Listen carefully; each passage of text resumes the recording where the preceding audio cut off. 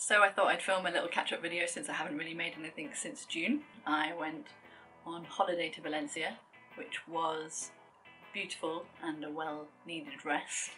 I highly recommend it to anyone. It's a pretty affordable city. It was really beautiful. Since then I've been working throughout the summer trying to save up as much money as possible so that when I start back at university in September that there's no urgent need for me to look for part-time work, so I can focus on my studies, at least to begin with. For the last 3 weeks I've been back at university in the School of Physics and Astronomy, producing a few videos for the school, some interviews with current staff and students, and we're at the moment working on a campus tour video and a tour of the physics building and the school itself, just to give prospective students an idea of what life at Nottingham is like.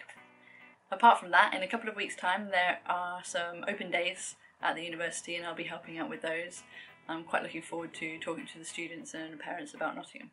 So besides working throughout the summer and trying to save as much money as possible, I have also been doing a lot of running, and I think it has taken over my life. I mean, if I don't talk about running at least 6 times a day, then something is wrong. You don't know I run? Sorry, did I tell you that I run? The whole reason for this is that at the end of September my dad will be completing his 1000th marathon, which will be the Robin Hood Marathon, which, as you might guess, is in Nottingham. Now, I've always wanted to run a half marathon with my dad, and I've always had the idea that maybe one day I would run a full marathon. However, this seemed like a good opportunity because it's in Nottingham, and just over a year ago my dad had GBS, I'm not going to try and pronounce it, which meant that he was effectively paralysed and had to learn to walk and run again, and he's now running again. Not as fast as before maybe, but he's not far off, which is amazing, and so I'd really like to run alongside him to support him, and also because it might be one of the only times where I can keep up with him, so so that's what I've been training to do. So I've been dragging my boyfriend out every weekend when we do our long runs, which basically wipes out half of the weekend, and it means it's taken over my life. I'm barely drinking because running with a hangover is awful, and I get hangovers on about 2 pints these days, so that is out of the question now.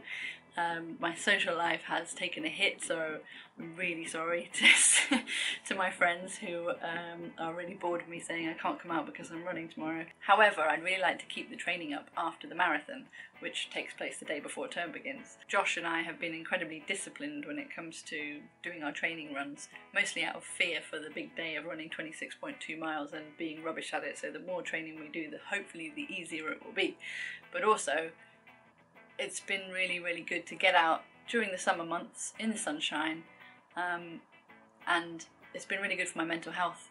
And although I haven't been particularly stressed over the summer, it is just great to get out and get that mental space, as well as all of the physical benefits as well. I'd really like to keep that up once term begins because it's good for my stress levels, but also I'd like to keep being as disciplined, and hopefully some of that discipline will rub off on my studies as well, which would be a benefit. So anyway, this is what I've been up to over the summer, basically working and running. I've had a few comments recently from people asking questions about the foundation year and how that kind of works. So I think the next video that I make will address some of those questions and maybe focus on what the foundation year at Nottingham is actually like and what it entails. So if you have any questions regarding that, please comment below and I'll do my best to answer them.